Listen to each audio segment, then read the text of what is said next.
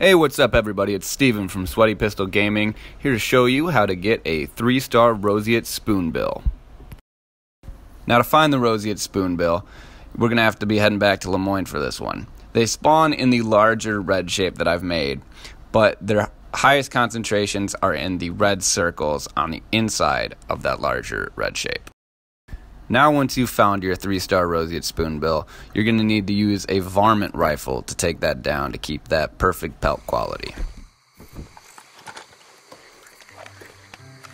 Now you can see me studying the Roseate Spoonbill. Don't forget to study all the animals you hunt before you kill them, as that will help you get the Zoologist achievement in Red Dead Redemption 2.